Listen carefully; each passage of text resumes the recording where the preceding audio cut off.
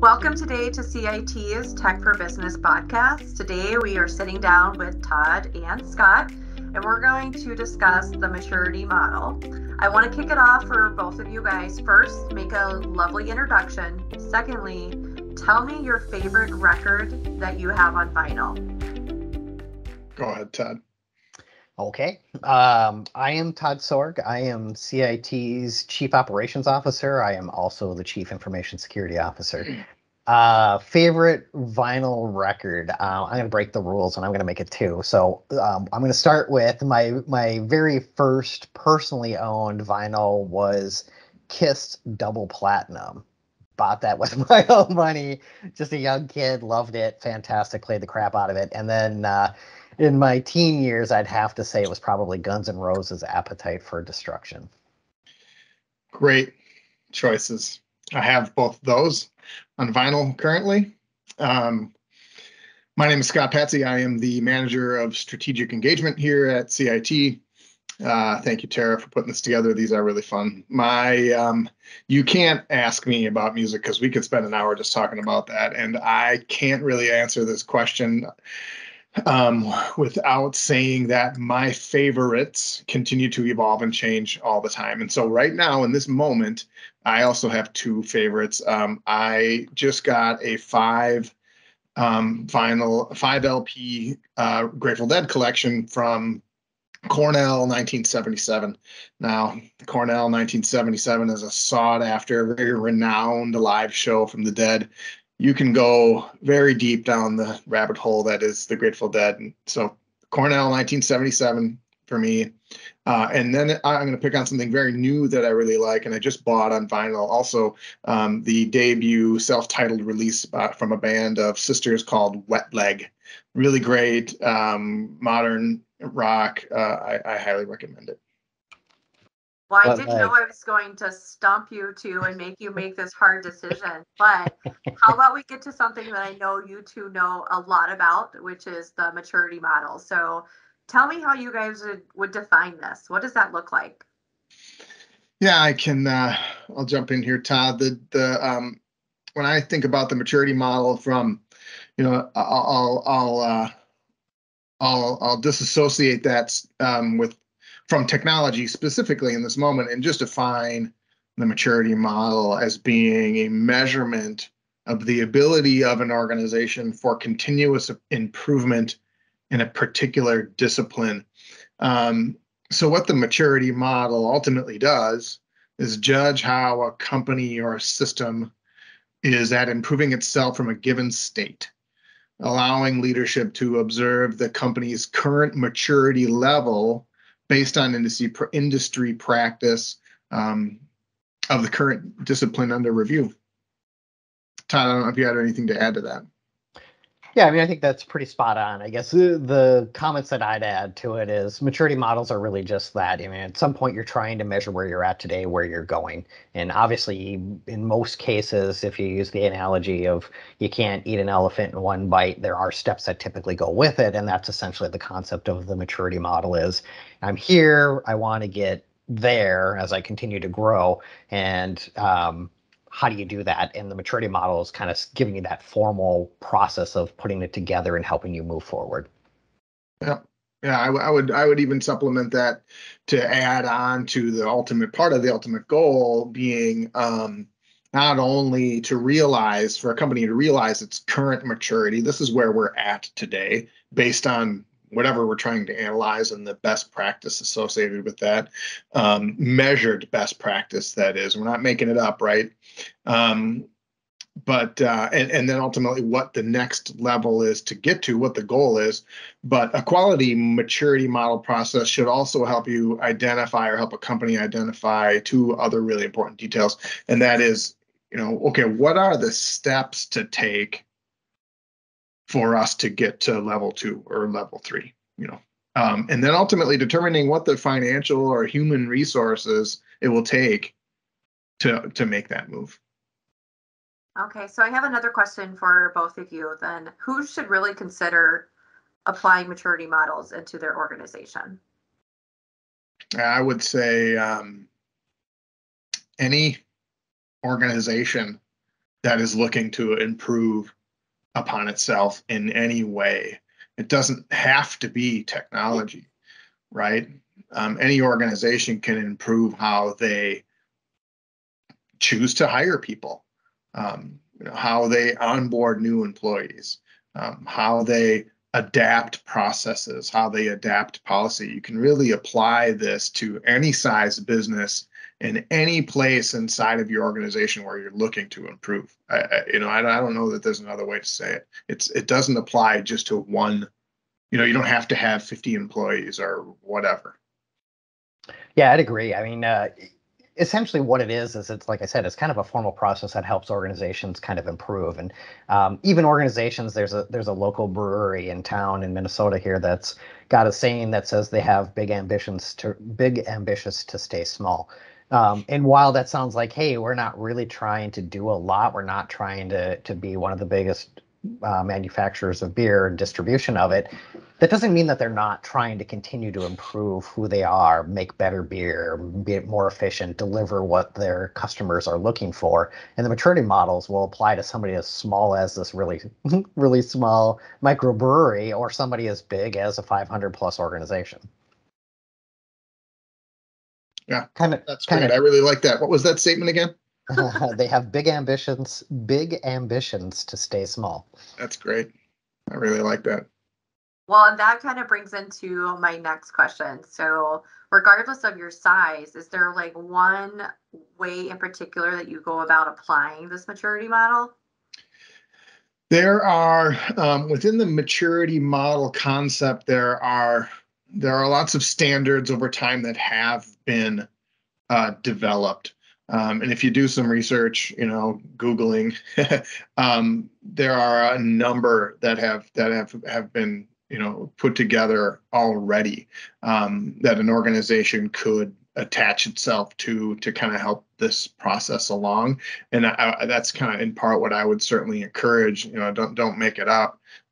Look within the discipline in which you are trying to improve, and see if there's a maturity model, out there that you can utilize. There are, we can get into some very specifics here within the technology discipline or how they apply to technology, but just know that, within lots of different industries and lots of different disciplines, there are already some very well built maturity models. Yeah, I was going to expand on that a little bit too. So there isn't just a single maturity model that's out there. So we'll dig into a little bit of them today, but just kind of giving you high level stuff. There are many organizations that already implement those. So for example, there are project management maturity models that are out there. There are technology ones. A lot of people are probably familiar with CMMI. There's cybersecurity maturity models, so you can get into ones that are basic for finance and so forth. So there's a lot of them. They do apply. And like I said at the beginning, the intent of this is really trying to find ways to help organizations continue to mature out. So go ahead. No, I didn't mean to step on you. I would even say, something that most people are probably pretty familiar with, or at least have heard of, is like an ISO standard, within manufacturing. Very similar, right? That's a very well-known, pretty global standard for how a manufacturing organization matures its process, right? And the big benefit in that world is if you're ISO, X certified, that means there are certain criteria that you've met that ultimately your customer is looking for you to have accomplished. And so that's one giant benefit in that scenario is if you've met the criteria in a particular standard, you can do business with a particular customer, or a customer will even come to you specifically based on the fact that you have met that ISO standard, you meet that criteria, you have matured as an organization to such a degree that you've been awarded that standardization. Yeah, I'll expand on that a little bit too. So prior to joining CIT, as you know, we're all CIT-ing it up here. I used to work for a manufacturer, and one of the questions that you kind of ask is, why do you go through a process like this? And I kind of mentioned it's because you want to continue to improve as organizations, but there are a lot of other reasons for it too. Scott just touched on we can get more revenue because of it. We can land projects. We can separate ourselves from our competition. But another one, and this is where I was kind of focusing very heavily at the front, is just trying to make sure that your processes are very repeatable. So there's a whole slew of good reasons why they do it. And when you're going, hey, I think if you're considering this in your organization, is I think we're going to move forward on something like this, you can then circle back with your stakeholders and say, I want to move forward because I think it sets us apart. I think it will help us drive additional revenue. I think it'll help make our processes repeatable and predictable and so on and so forth. So there's a lot of really good reasons to do that. And almost everybody inside of every organization wants those things. They want more money. They want more revenue. They want to make it more efficient and so on and so forth. Yeah, Absolutely. Like who wouldn't want that for their organization? And in case anybody doesn't know, this is a podcast on technology. So I do want to dive into a little bit about how does this apply to technology? yeah, that's why we're ultimately here, right? So there are a few ways that we can kind of look at that. I think the important one today is to help the listener here understand broadly how the maturity model can apply to technology, but then more specifically, how does CIT use the maturity model to help our customers ultimately, align their business goals with what technology can do, right? I think a good broad place to start, maybe, Todd, you can help out here, is something that's kind of on the forefront of everybody's mind today, being cybersecurity. And there are a number of places where this applies. And Todd, I would invite you to kind of start, and I've kind of got some stuff queued up here to discuss about it too. Sure. Yeah, so thanks for that. But cybersecurity is really easy because, as Scott mentioned, it's top of mind right now. It's easy to talk about. But the nice piece about it is there is a decent amount of compliance out there that kind of helps build what frameworks look like today. So you look at those highly regulated industries, your healthcare, your finance, et cetera, they're all trying to do exactly that. As I mentioned early on, you really can't do it all in one chunk. And there's a variety of reasons for it: the complexity, the cost, et cetera, et cetera. In the compliance industries or the regulated areas, the reasons why they have to do it is because they're being asked to do a lot. The reasons why there is compliance and regulations is because there's a lot of risks in those industries, whether that's because they're being insured by insurance companies or by the FDIC or whatever the case may be. They're the ones that are saying, hey, there's a lot at risk here. We want to see you do it. So essentially what they say is there's kind of a foundation that you need to get in place for the maturity model, and they call it baseline in the finance industry. And then as you continue to grow and get better, the next stage is called evolving. So again, you've kind of got the basics. I can block, I can tackle. No, I'm starting to get a little bit better. And then once the next step up is intermediate. So you're doing about average. That's about what most organizations are trying to do if you're in that industry. And then you get up to advanced, and then at the very top of the scale is innovative. And the intent is most organizations aren't really striving to be innovative when they're in the SMB market, which is typically where we focus. And that's because they don't have the revenue, the horsepower, et cetera. But there are leaders in every industry that are going to be innovative. Even if they are small, there's plenty of people that are really trying to turn their industry on their head, and they're trying to be living in that innovative state as well. Yeah, that's great.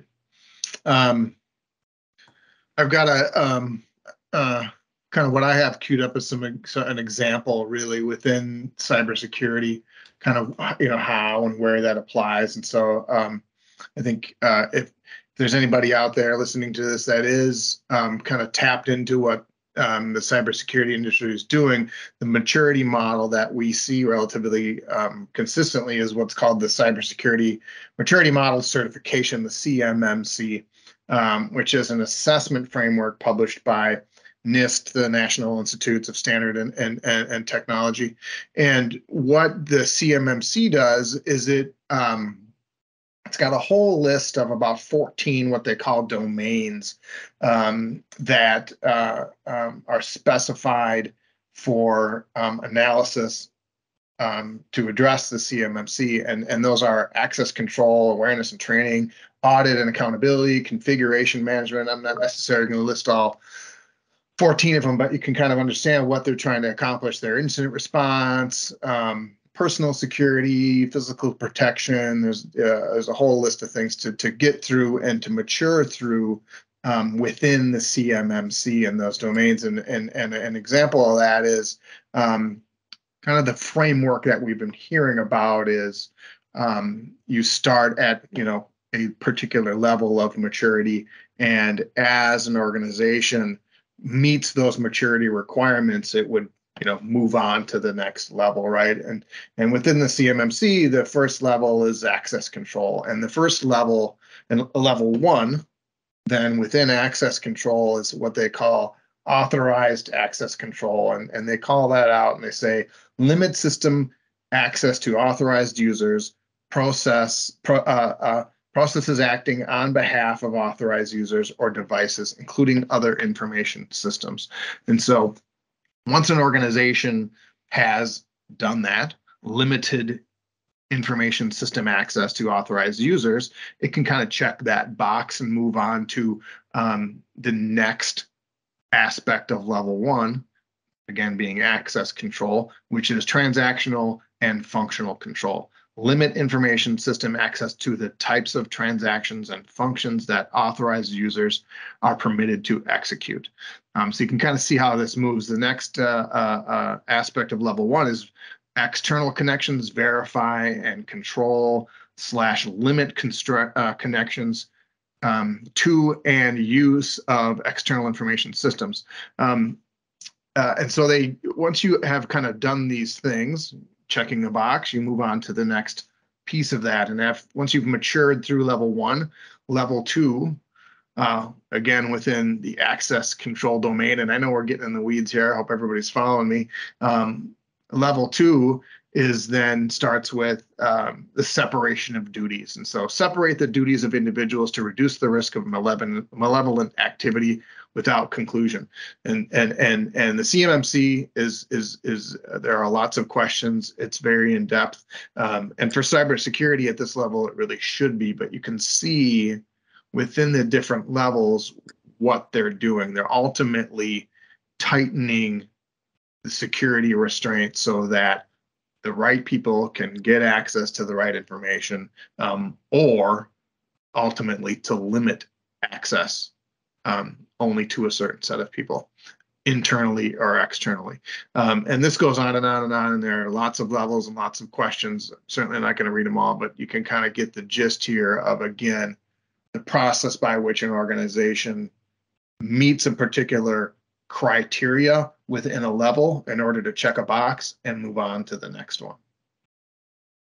So I definitely heard a lot of compliance, but then how do I take my organization and align that with those models? What do I do? Do I do that myself? Can I reach out to somebody to help, or how do I check some of those boxes? Yeah. That's thank you, Tara, for reeling us in a little bit. The question there really is, okay, well, how does CIT help, our customers? How do we use maturity models to help our customers? Because our customer base is one that tends to be what we refer to as SMB. And I'll clarify a little bit to say CIT customers that have, a pretty broad range of user base. We've got customers that have 5 to 500 users is kind of how we categorize that. And today, we are using maturity models both within our cybersecurity and strategic engagement departments to really help our customer drive that level of maturity within each respective discipline. I firmly believe that using that word drive is an important aspect of this. I would say that our customers look to us in these cases to help them mature through these processes. And it's not something that they necessarily are prepared, have the bandwidth to accomplish on their own. So they really need us to help move them forward. Cybersecurity obviously is very focused on maturing the IT, cybersecurity for our clients. Well, the strategic engagement department takes a broader approach to maturing overall IT best practice within categories such as IT infrastructure, where we're analyzing servers, workstation storage, switching, backup and recovery, IT budgeting, and big picture items like the organization's cloud strategy or the ability of IT assets to meet business demand. I'll take this moment to kind of pick on an easy criteria where strategic engagement focuses, and that is that's the IT budget. So I'm just going to talk through this briefly. So if we were using the maturity model to analyze a customer's IT budget, we would do that. We kind of have 5 levels within budgeting, and we make these statements. We ask the customer these questions.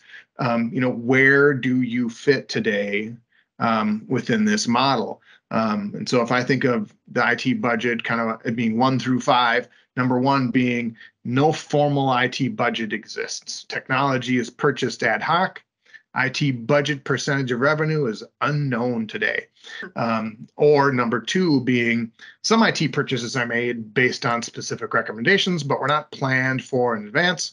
Most IT hardware, software, and service expenses are paid for as needed during a point of pain. IT budget percentage of revenue is still unknown. Level 3 then is you can kind of hear that it continues to get better as you mature. Level 3 is a list of technology purchase has been documented. However, no specific annual IT budget is followed. Some hardware, software, service purchase is purchased in advance based on a roadmap. Some is still purchased ad hoc. And again, IT budget percentage of revenue is less than industry average. Number 4, then we would continue to get better. An IT roadmap has been documented. Annual IT budget has been created. Most or all IT hardware, software, service expenditures are made in advance. And then number 5 is a formal budget exists. The organization and business leadership are aligned on technology solutions that support business goals. And so the question is, well, boy, Scott, yeah, we are at a number 1. And we really want to get to a number 2, a number 3, a number 4, and we need your help getting there, right?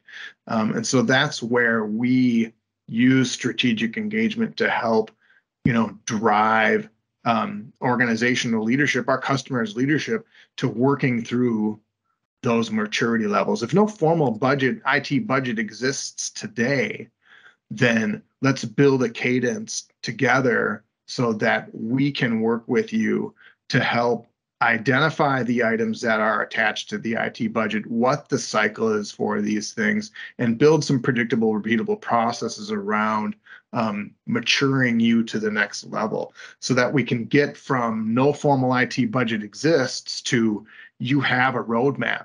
We've helped you documented that roadmap. We've identified within quarter by quarter what the IT purchases are that are going to be made. We've identified when assets will refresh. We've identified when new hardware will need to be purchased based on warranty or support expiration. We've identified when projects need to get accomplished based on that budget. And then to help an organization review that quarterly budget and review budget percentage of revenue and see where it fits within its industry. So that's kind of how we would take something as really as important and as transformational as the IT budget and moving it from we really don't have a formal IT budget. We kind of just buy stuff when we need, when we identify a pain point, to a formal budget exists. Organization, business leadership is aligned with not only making IT purchases, but helping those purchases ultimately drive business goal. So I'm going to boil that down a little bit. I think what Scott said was great. I think all of that aligns extremely well. And if you were, I'm not trying to make fun of Scott in any way, but I think if you were kind of going through the process, I kind of highlighted it. I said you got a baseline and you work your way up to innovative. Exactly how he laid that out, they fall right into those steps, right? So you kind of figure out where you're at and where you're going. one of the things that I kind of wanted to point out right away is I have worked for a fair number of organizations prior to this particular role, and everywhere I've ever been, I found that the reoccurring theme is senior leadership hates surprises, right? And that's budgeting, that's break, that fix. It's all the unknowns, right? So when Scott's pointing out heavily, you want to get to this area where it's repeatable, it's understood, you've got budgeting, et cetera. For anybody that's in charge of IT, responsible for it, or any other area, having that predictable model does eliminate a lot of that friction, and it removes the surprises. So you're less likely to have the president CEO's laptop die unexpectedly, or your backup system didn't work and now I'm looking for a $20,000 investment, or whatever the case may be. Those things are being eliminated. Now, when it comes to cybersecurity, Scott had mentioned this too, is a lot of organizations don't have the horsepower to be able to kind of do that for them. So there are partners out there, CIT be one of them, having the ability to say, we can help translate that. So I wanted to touch on the CMMC piece real quick too, is as Scott was reading through that, while it's clearly in English, that doesn't necessarily make it easy to understand, right? You go through that and you say, well, what does that even mean? There are organizations, there are people that do know how to make that very actionable and say, here's where you're at today. We can get you to the next step easily by doing X, Y, and Z. So there are very clear ways to do it. And I apologize. I didn't mean to cut Scott off in any shape, manner, or form. I just kind of wanted to point out that the surprise thing is really should hopefully resonate with a lot of people, and being able to minimize that, if not completely eliminate it, is something that most organizations are after. And no fault to Scott's own. He is very passionate about this subject. So it's so nice and refreshing to be able to have somebody be a part of CIT that wants to talk about that. And he is in that perfect position to do so. So great job, guys. I appreciate all of that. So I did want to kind of lead us out to the end, and we'll kind of wrap anything up. But Todd or Scott, do you have any final words that you want to get in there? Yeah, I want to know when we're scheduling the music one. Yeah, right. Yeah. When can let's have a Grateful Dead podcast? Which is the best version of Athea? Awesome. This was great, Tara. Thank you so much. Yeah, well, thank you, Todd and Scott. I very much appreciate your time. And as always, we love to talk, and sometimes we tangent, but again, talking about the passion, we love to see that. But for those of you that are listening, we always are looking for feedback on some other suggestions. So please make sure to do that. You can visit our website, which is cit-net.com/podcast, or you can email us at info@cit-net.com. And as always, we look forward to chatting with you guys more next week. So now Todd and Scott are going to go listen to some vinyl, I'm assuming. But thanks so much. 4977. Thank you.